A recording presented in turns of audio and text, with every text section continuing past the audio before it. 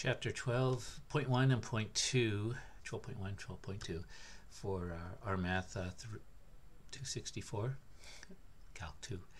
So we're going to talk about three-dimensional space. So like my cave that I'm in here, we have really three variables, but it also comes from problems where there's two input variables and they would yield one output variable. Stuff like let's see, there'll be one in there on wind chill. Wind chill is what the air feels like based upon the temperature and the wind, and those two working in connection give us what the wind chill is. But there's those two variables, two input variables. Wind is one and the temperature is another, and where they intersect is then that's gives us a temperature of what it feels like for our skin. Okay, so that's an example. Let's go ahead and move into our first section, and a lot of this is just going to be the basics as you go through the homework problems, and that's what took me a little bit longer. I wanted to go through each of the problems to see what we were facing, because the PowerPoints aren't always real clear for me exactly what type of problems we're going to be facing. So I have to see those first. Anyway, so here's an example of something where there's two variables. Here's household income. Oops, I'm in the wrong place here. Maybe over here. Household income per year, and then the quantity of beef bought. So an income in thousands, say 60,000. There is let's see, quantity of beef bought. This is going to be how much beef is, I guess, consumed. We'd have to read through all this, which again we could, but let's see. This depends on how much money people have and on their price per beef. The consumption of beef in pounds per week per household is a function of household income, thousands, and the price of beef. So this is the price of beef. As the price of beef goes up, obviously you would expect less consumption, but also maybe, I don't know, as income goes up, actually more consumption of beef. I guess beef must be expensive. If you don't have as much money, maybe you're buying chicken. I don't know. I don't eat beef, so but that's what's happening. We can see here. So this is, depending upon the fluctuation of price, depending upon the fluctuation of income, we get different values for the amount of beef consumed by a household per week. Okay, so the example here, someone who's making 40,000 a year, a family, when beef is $3.50, we would expect that all those families are consuming on average about 4 pounds of beef per week, 4.05. Okay. Two input variables, one output variable, 3 dimensions. So we need a three-dimensional graph to represent this. Okay, a cylinder. The one of the formulas for a cylinder is its volume, and it's really based on two separate things. It's come over here, the radius and the height. And as you vary those two as sort of as separate variables, we get the output variable being volume. So it's the area of the base times the height. And that's why there's those two input variables yielding one output variable. Again, we do need a three-dimensional graph to represent this data. And then we see a formula here based on the two variables, r squared, and this would be obviously for the surface area. So we've got the area of the top and the bottom. That's why there's two, the circles, and the area of the side, the circle, the surface area of the side. Okay. 3 space. So if we've got the point 1, 2, 3, we start at 0, 0. To graph it, we go 1 in the x direction, and from there we go 2 in the y direction, just like we do on a two-dimensional graph, and then we go up 3 in the z direction. And you know, it's hard to do it on a flat piece of paper because we're trying to visualize it, and our technology has not quite gotten there where we've got holograms where we could actually graph in 3 dimensions, although I guess that's what virtual reality with those goggles are. You kind of see things in the 3 dimensions. Maybe one of you could invent a calculator that had that 3-dimensional field there. We'd have to put on goggles, but it would work. And then I'm kind of in the way. Let's see, how do I have to move? I'll move over here. But 0, 0, -1. So we don't move in the x or the y. We just go straight down in the z, and that's where that point would be.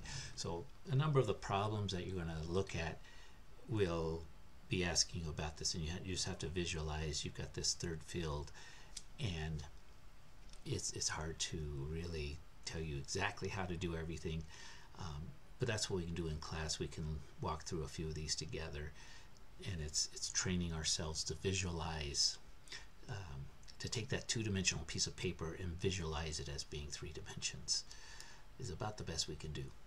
The calculators will graph 3-dimensional graphs, or some of the calculators will do that.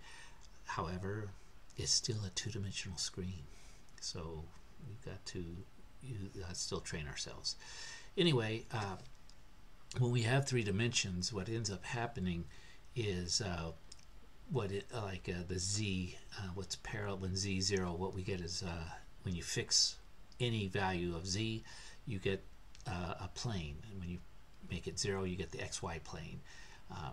If it was z was fixed at 1, it would be that same plane. It would be parallel to that, but it would be the plane through z equals 1. So we could imagine an infinite number of parallel planes here to the z-axis through the xy plane as we fix the value of z.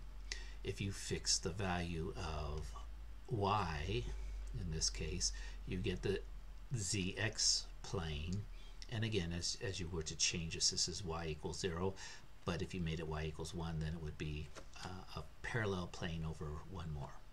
And finally, you have the zy plane when you fix the x value. You make x equal to something, like in this case x equals 0, we get the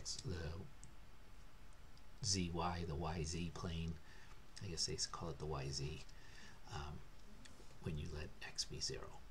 And then again, if x was something else, you'd get a parallel plane along here. And you're looking at the problem, it's not necessarily standard what direction we put everything. I mean, this is x, y, z, z coming up. Where is the positive side of the x? We really need some labels here, and the y and the z. We might, sometimes we kind of guess, but one of the examples I looked at in the homework, it was kind of maybe backwards how I would have done it, but you just have to look which way is positive, which one is negative, okay, because they can move them around. Now distance formula, just if we only had an xy plane, not 2 dimensions, this is x minus a squared plus y minus b squared. Hopefully you've used those before. So 3 dimensions just adds that third variable. So we have x, y, and z. You square them, and then it's that minus the points. So your 2 points. This could be x1, x2, x2, x1, right? So the 2 x coordinates, 2 y coordinates, 2 z coordinates. You subtract them, square them. So a case like here. Yeah, let's just look at this. So what we're going to do is we're going to take the first x coordinate, -3, subtract the first x coordinate, and then we're going to square it. For the y coordinate, we take the second y coordinate, there's the 1. This first y coordinate is subtracted from it, 1 minus 2, and then we square that. And to get the last one, we take this point and then we subtract 1 from it, and then we square it. Since we're squaring it, we're all going, it does, the order we do it in, which one we choose as our first one, is really not important. What will change is, like, 1 minus 2 is negative 1. 2 minus 1 would have been positive 1. When we square it, they're going to get the same answer. So negative 3 minus 1 is negative 4 squared. That's going to be 16. Had we done it the other way around, negative 1 would have been positive 1 minus a negative 3. It would have been a positive 4. Still is going to yield 16. Okay. So that's our examples there. And that was really 12.1. So you'll see you get some practice with locating points. What does it look like? And again, some of you will take to this fairly easily. Others of you, like me, will struggle with it a little bit. But it's just trying to get that three-dimensional view in a two-dimensional world of a computer screen right here. Okay, so let's look at a few more concepts, and then we're going to call it good, and then we'll look at some of those problems. So again, we've got 2 input variables and 1 output variable. So this is plotting the graph of a function. X squared plus y squared is equal to some value of z, and z could be, again, is some function. So this is a particular table of values for a particular situation. And x squared plus y squared, so negative 3 squared, negative 3 squared, that gives us 9 plus 9 is 18. So z would be 18. Notice as you keep on with x being negative 3, you're changing the y, or if you keep the y the same, you're changing the x. We get different z values. Okay, and then we want to plot this point. Let's see what we get. Again, it will give us what the equation x squared plus y squared looks like. Okay, and what we get is sort of a three-dimensional parabola, really, right? This would be like x, y equals x squared. In the two-dimensional world, we get this parabolic shape, and they just graph more and more points, and we get smoother and smoother, and we look at it, and it's sort of I guess a three-dimensional parabola. Now, I think they'll show us this on the next one. Here's a graph of e to the minus x squared plus y squared. And anyway, it tells us it looks like this. So what it's telling us is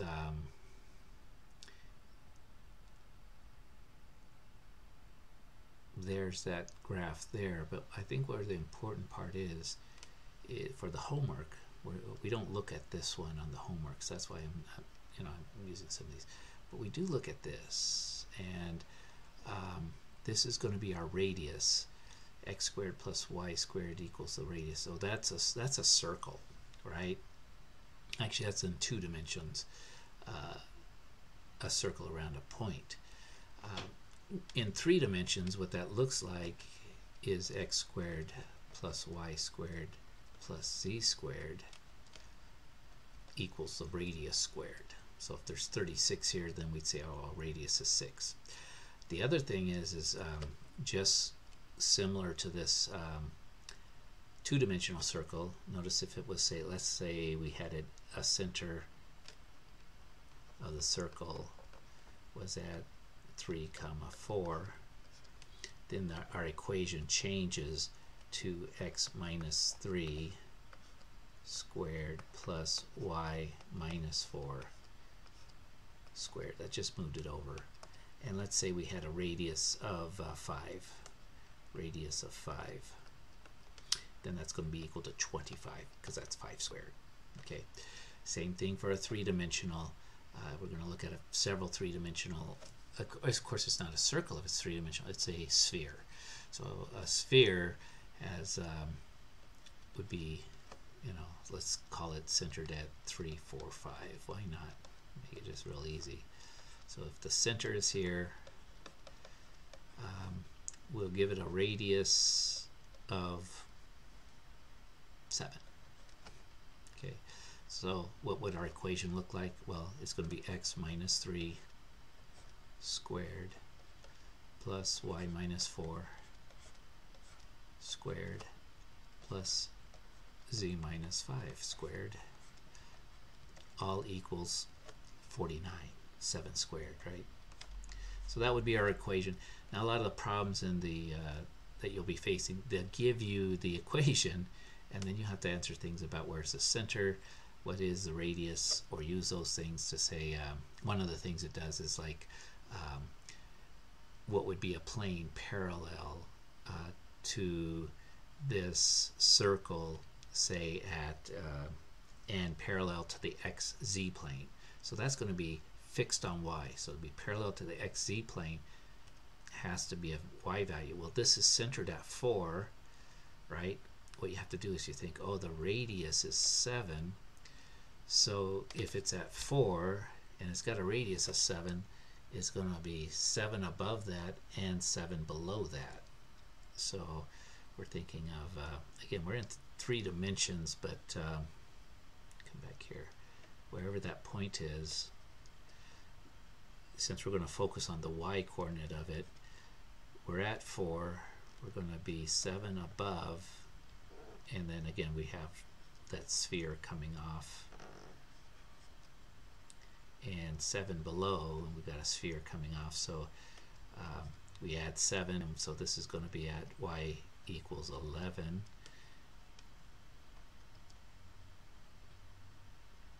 And we go 7 below, so you subtract 7 from 4 and you're going to get -3. So y equals -3. Okay, so that should help. Anyway, we got those two values.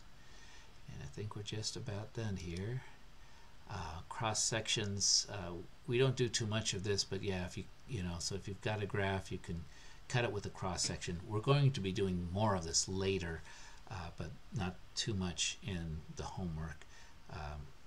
It cuts through, and then we're going to try to visualize what that graph would look like. So there's a few of those for you to do as well. And yeah, so I'm going to post this PowerPoint. You can read through it if you'd like, but it's just trying to visualize what's happening as we graph things in 3 dimensions. And it's going to be easier to talk through these than anything else. When one of the variables is missing, what we get is some kind of cylindrical thing. So if we have z equals x squared, notice there is no y squared. Y is not, basically you've got 0y, 0 times y. And so you get this sort of a parabola, but not the 3-dimensional one. It's really, well, it's 3 dimensions, but it's more a sheet that is at a parabola. And when you fix, like, say, the z, x squared plus y squared, what you do is you get a cylinder, number of circles. Okay, I think that's about it. That is. So we'll keep these. I'll post these, and we'll work through some of these problems together tomorrow.